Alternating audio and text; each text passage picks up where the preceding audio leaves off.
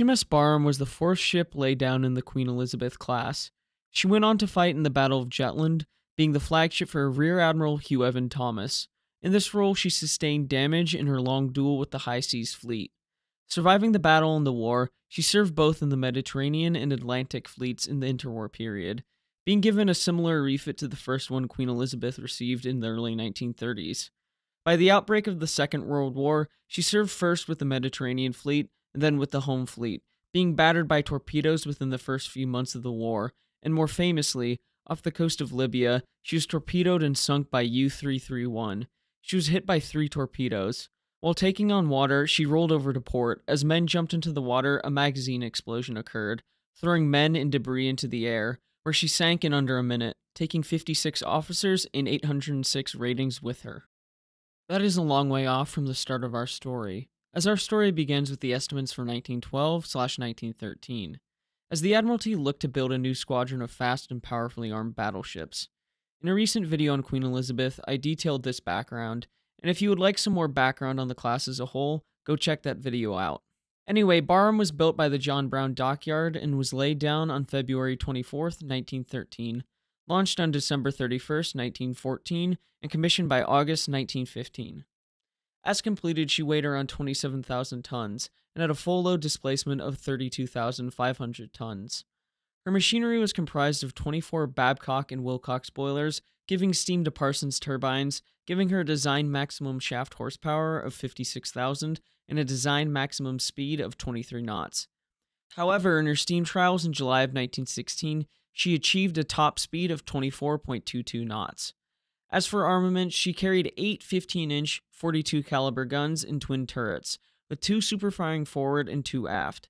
Her secondary armament was comprised of 6-inch guns. Originally, she was to carry 16 of these. However, it was dropped down to 14. She also carried 2 3-inch anti-aircraft guns, 4 3-pounder saluting guns, 10 Lewis guns, and 4 underwater torpedo tubes. As for armor, she had a main belt with a maximum thickness of 13 inches, bulkheads of 6.4 inches. The decks varied in thickness, but the main deck was between 1¼ inch and 2 inches. Barbettes of between 4 inches and 10 inches. Her turrets had a face thickness of 13 inches, with the rear, sides, and roof varying between 4¼ inch and 11 inches. A conning tower with a maximum thickness of 11 inches. After commissioning in August of 1915, in October she joined the Grand Fleet in Scapa Flow. In November, the 5th Battle Squadron was created, to be comprised of the 5 Queen Elizabeth-class ships. The squadron had worked up to full strength by March to May of 1916, with the arrival of Valiant and Malaya, forming one of the most powerful battleship squadrons the world had ever seen, with Barham as flagship.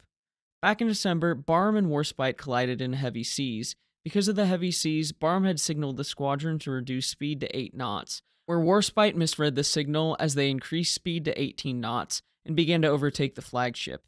In Robert K. Massey's excellent Castles of Steel, Britain, Germany, and the Winning of the Great War at Sea, he writes, "Then just as Barham's stern sank into a deep trough, Warship's bow, coming up behind, lifted high in the air. When the bow dropped, it came down on Barham, with a noise described as a horrible crunching, like a giant robot chewing on crowbars. Barham made it to Invergordon for repairs, rejoining the Grand Fleet by January 1st, 1916.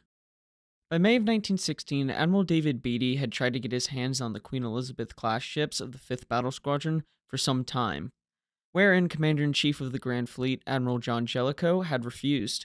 But several circumstances reversed his decision.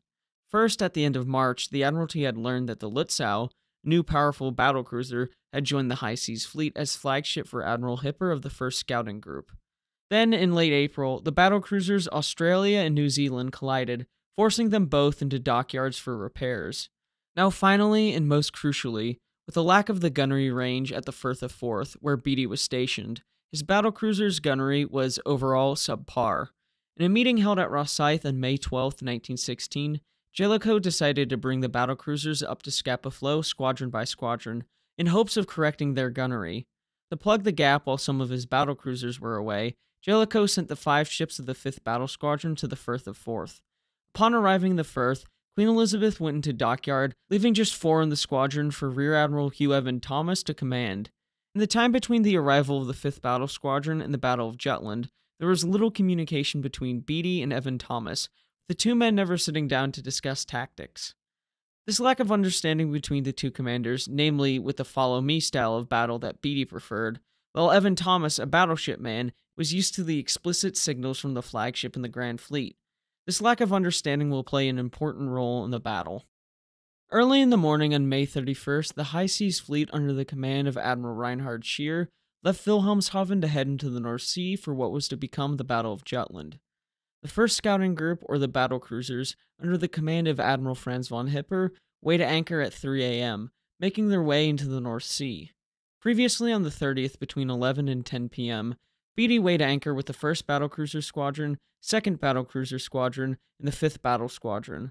By the early afternoon on the 31st, Beatty had made it to the agreed rendezvous point on the Long Forties, close to the Scandinavian coast. By 3 p.m., the battlecruiser forces, Beatty and Hipper, were not too far apart, and initial contact between the battlecruisers was soon made. By 3:30, Admiral Hipper understood that Beatty intended to cut him off from his home base and made a turn of 180 degrees to the southeast. Beatty, sensing the opportunity, increased speed to close with his foe, ordering even the 5th Battle Squadron to 25 knots, something that they could not do. By increasing his speed, Beatty left the 4 Queen Elizabeth-class ships behind, 5 miles to the rear of the 1st and 2nd Battlecruiser Squadrons. Upon reaching what he felt to be the optimal position, Beatty ordered the battlecruisers to form a single line bearing northwest, while pursuing the enemy on a southeasterly course. The signal for such an action was complicated, and was unable to reach the bridge of Barham. Evan Thomas is said to have assumed that Beatty's other ships' maneuvers were a continuation of anti-submarine zigzagging. Whatever the case may be, Barham and her 3 giant sisters did not follow Beatty's order. So the 5th Battle Squadron continued on a course almost exactly the opposite of Beatty's southeasterly one. 7 minutes after the order was given, Beatty repeated the signal. Evan Thomas was nearly 10 miles away and therefore could not receive the signal. It would not be until 23 minutes after the engagement began that the powerful guns of the 5th Battle Squadron contributed to the battle. During the short lull at around 4 p.m., as Beatty's 5 remaining battlecruisers were repeatedly struck by German shells, Evan Thomas's 5th Battle Squadron had caught up with the battle and was coming in range of Hipper's line, with their Flinger's gunnery officer George Hasse saying, "Behind the British battlecruiser line appeared 4 big ships. We soon identified these as Queen Elizabeth class. There had been much talk in our fleet of these ships. They carried a colossal armament of 8 15-inch guns, 28,000 tons displacement, and a speed of 25 knots. They fired a shell more than twice as heavy as ours. They engaged us at portentous ranges." The 5th Battle Squadron, being meticulously schooled in gunnery at Scapa Flow by Jellicoe, was one of the most accurate shooting squadrons in the Grand Fleet. After a few spotting rounds from the forward turrets of Barham, Valiant, and Warspite, Evan Thomas turned his ships 45 degrees to starboard, paralleling Hipper's course, and at 4:10 p.m., salvos of 15-inch shells from Barham and her sisters began raining down on Von der Tann and Moltke, with both Von der Tann and Moltke being hit shortly after. Initially aiming at Von der Tann and scoring hits, Barham in company with Valiant focused on Moltke. Following the loss of Queen Mary, Beatty only led 4 battlecruisers, and his flagship, Lion, was taking a pounding. At around 4:40, the first phase of the battle, the so-called Run of the South, was over, as Beatty reversed course and headed north. However, the 5th Battle Squadron continued to head on a southerly course, with the two groups passing each other at 4:50. Then, just a few minutes before 5 o'clock, when the Queen Elizabeth wheeled around north, 3 miles in Beatty's wake, the 4 ships would have to entertain the High Seas Fleet until they could rendezvous with Jellicoe. Steaming northward, Evan Thomas distributed his fire. Barham and Valiant were to deal with the 5 German battlecruisers, while Malaya and Warspite dealt with the leading elements of the High Seas Fleet, the 4 Koning-class ships. And so, for the next hour or so, the 5th Battle Squadron engaged the German High Seas Fleet. Barham was the first to be struck in the run to the north. In all, Barham was struck a total of 6 times in the battle, from the 11 and 12-inch gun vessels she faced, with windlass shells wrecking the auxiliary wireless office and inflicting casualties on both wireless and medical personnel. Another shell burst, causing a fire in a 6-inch casemate. As the shells crashed into the British battleships, the 4 roared back with their 32 15-inch guns. Barham and Valiant scored hits on Seydlitz, Lutzow, and Der Flinger. As time dragged on and it seemed that the Queen Elizabeth might be overtaken by the High Seas Fleet, by 6 p.m. help was arriving with Jellicoe's Grand Fleet and Admiral Horace Hood's 3rd Battlecruiser Squadron. By this point in the battle, the run to the north was over, and the Queen Elizabeth joined the Grand Fleet. Beatty and Evan Thomas deliberately separated to join at the very end of the line behind Agincourt. Accordingly, at 6:18 p.m., the 5th Battle Squadron began to turn to port. As Evan Thomas's 4 battleships wheeled around under fire from Shear's advanced line of Koenigs, Barham had to turn sharply and reduce speed to make room for Marlborough's squadron to pass ahead. The Queen Elizabeth continued to take a pounding, with Warship being hit, causing her rudder to jam and turn in circles, with the High Seas Fleet focusing on her. Then soon the cruiser Warrior. But by 6:30 the Grand Fleet had come into line and was now crossing the Germans' T. By 6:40, Barham, Valiant, and Malaya were actually forming astern of Agincourt. As the battle continued, the Queen Elizabeth kept up with the rest of the Grand Fleet and continued with the action. However, as night fell and Marlborough, who had been torpedoed, was no longer able to keep up with the Grand Fleet, her squadron consisting of Revenge, Hercules, and Agincourt, along with the 3 Queen Elizabeths, were assigned to guard her. These ships had a clear view of Shear's battleships when they passed by only 3 miles astern at around 10 p.m. Taking from castles of steel once again, in fact, Barham had already witnessed constant attacks by torpedo craft on ships first to the west and then to the north. So had Valiant, the 3rd of the 3 Queen Elizabeths. At 11:35, we observed heavy firing on our starboard quarter. They appeared to be 2 German cruisers with at least 2 funnels and a crane amidships, the profile of German dreadnoughts. Steering eastward at high speed, these cruisers then evidently sighted an unknown small number of British ships ahead of them, possibly a light cruiser and a few destroyers. Despite these observations, Evan Thomas, who had 24 15-inch guns at his command, did nothing. Not only that, but later on in the night, Seydlitz came dangerously close to the 5th Battle Squadron, and again, no action was taken. By this point in the battle, it was June 1st, and the Battle of Jutland was over for Barham and the rest of the 5th Battle Squadron. Now, obviously, there's a lot more detail about Jutland, and the miscues by Beatty and Evan Thomas. However, for the most part, I will choose not to comment on them, as that's not my place. Barham rejoined the Grand Fleet in July after being repaired, and as the Great War dragged on, no further major fleet engagements occurred, although having been close several times. Following the end of the Great War and the disbandment of the Grand Fleet in April 1919, she joined the Atlantic Fleet until November of 1924, being transferred to the Mediterranean as part of the 1st Battle Squadron as Squadron Flag. Between December 1927 to February 1928, she, in company with Ramillies, carried out a showing of the flag mission along Africa's west coast. Following this, she went to Portsmouth for a refit until July, then relieving Warship as she had run aground, temporarily transferring to the home fleet for a time, being there when her refit came in December of 1930. Taking from R.A. Burt's British battleships 1919 to 1945, he describes her changes. 1. Beam and displacement changes as Queen Elizabeth, i.e. larger in both regards. 2. Range clocks over X turret removed. Multiple 2-pounder AA 8 barrels added port and starboard on raised platform, a beam funnel. Multiple half-inch AA 4 barrels added port and starboard on superstructure, a beam conning tower. High-angle director fitted on platform on main tripod legs. AA lookout positions added port and starboard below control top. After pair of torpedo tubes removed. Torpedo rangefinders removed from after superstructure. 3. RDF equipment as in Queen Elizabeth 1930 type aerial. 4. SL tower around the funnel are modified, but the arrangement of the SL is unchanged. 2 24-inch signaling SL remounted on lower bridge. 5. Training type catapult fitted on starboard side of X turret roof, with straight arm crane, a beam main mast to starboard side. Aircraft platforms removed from turrets. 6. Anti-torpedo bulges fitted as in Queen Elizabeth. 7. Bridge enlarged and modified and funnels trunked as in Queen Elizabeth. The upper bridge is completely enclosed in addition to the lower bridge extended further aft than in other ships. The entire bridge structure now merges with tripod legs. 8. Tripod legs fitted to main mast to support high-angle director arrangement of signal struts below the control top modified. Then to make things a bit easier, between March and June of 1938, Barham had further modifications. 1. Single 4-inch AA replaced by twin and large shields. High-angle radio frequency over bridge removed. 2. 36-inch SL replaced by 44-inch. She was modified further in the following years with anti-aircraft guns added, along with radar upgrades. As I mentioned in my video about Queen Elizabeth, There's a lot more to discuss when it comes to the refits of these ships, and it's something we will discuss at a further point. But for the sake of time, let's move on. She was commissioned at Portsmouth following her refit in January of 1934 as the 2nd Battle Squadron flag. Then in 1935, she was transferred to the Mediterranean as a general reshuffling of the battleships, with the Queen Elizabeth switching places with the Royal Sovereigns, spending a majority of the interwar period in the Mediterranean with brief visits to the United Kingdom.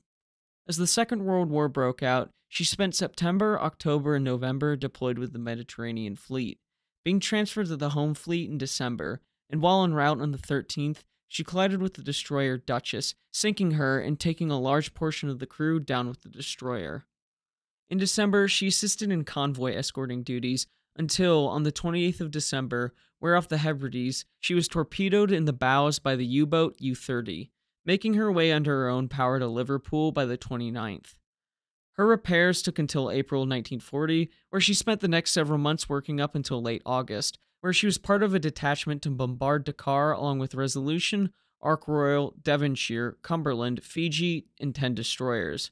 Arriving off Dakar on the 23rd, in the bombardment she was to focus fire on the incomplete Richelieu, whereas the shore batteries focused fire on Barham, being hit repeatedly. Following the torpedoing of Resolution on the 25th, Barham towed her to Freetown. Following this, she made her way to Gibraltar, and then in November, she was transferred to the Mediterranean Fleet, being attached to Force H for the first part of the journey to Malta, arriving in Alexandria on the 14th, with several deployments in the Mediterranean in November and December. As for January 1941, in company with Valiant and Warship, screened by destroyers, they steamed for Bardia, with air cover from Illustrious helping to capture the city. Following this, she helped to escort Illustrious to Malta and then troops. By late March, the war in the Mediterranean having expanded, the Regia Marina intended to sink troop convoys heading from Egypt to Greece in company with the Regia Aeronautica and the German Luftwaffe. To defend against such an attack, Admiral Cunningham put to sea with Warship, Valiant, Barham, and the carrier Formidable, screened by cruisers and destroyers. The ensuing Battle of Cape Matapan between the 27th and 29th of March, 1941 was one of the most decisive fleet engagements of the war in the Mediterranean. Seeing how our story focuses on Barham, we will skip ahead to the night action between the 28th and 29th.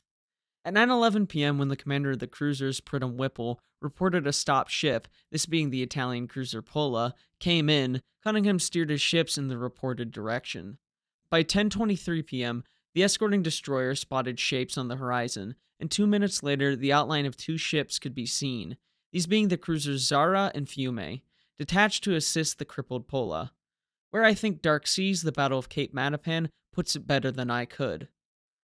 The next few minutes were decisive. The CNC altered course to starboard, bringing the fleet again into a single line ahead. Almost at the same time, Greyhound, which was then drawing ahead, opened her searchlight. Its beam fell right across the water, most valuably illuminating a cruiser without revealing the position of our battleships. The Formidable, being obviously of no value in a gun action, hauled out of line to starboard. The Warspite's turrets opened fire, followed almost immediately by the Valiant's. A salvo of 15-inch shells crashed into the Fiume. Her after turret was blown overboard, she listed heavily to starboard, and burst into a sea of flame. She was driven out of line and seems to have sunk or blown up 30 minutes later. Just before the enemy cruisers were sighted, the Barham, in the rear of the line, had sighted the Pola on the port quarter, making identification signals, and had trained her turrets on her.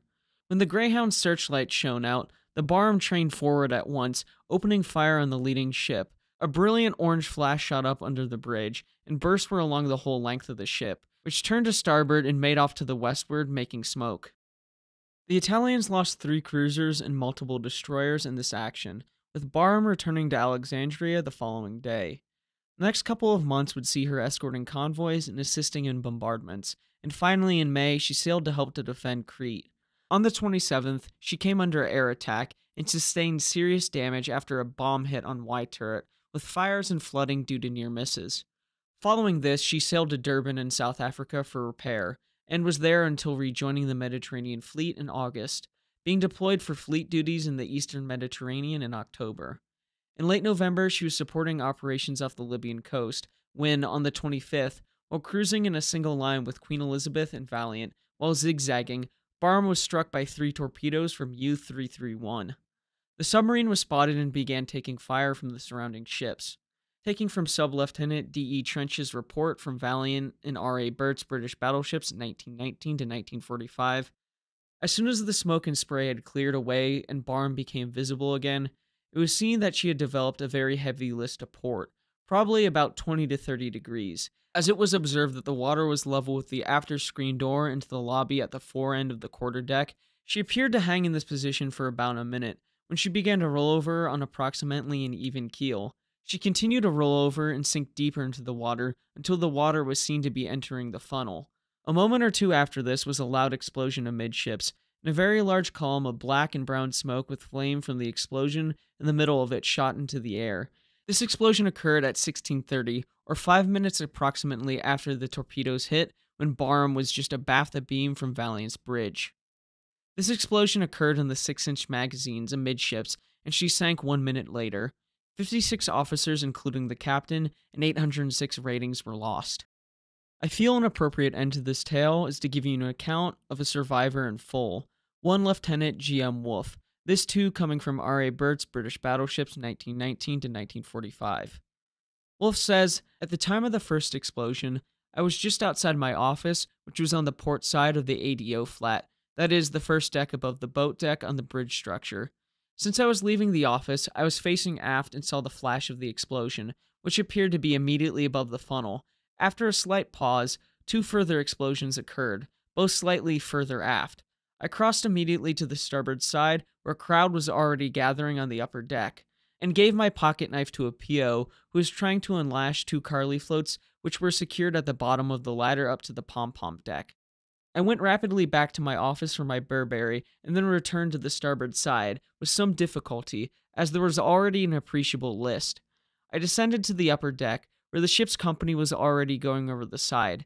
I shouted to all near me to follow their example, rather unnecessarily, as there was little panic and the men were not wasting any time. The list was steadily increasing, and as everyone about me was over the guardrail, I went over also at a point level with the forward end of the bridge and slid down to the bilge keel. By now, she was going over fast, and I reached the bottom of the ship, now an almost vertical wall. Here I hesitated, owing to the difficulty of keeping my balance, because the final jump appeared to be hazardous, with the bottom coming up to meet me.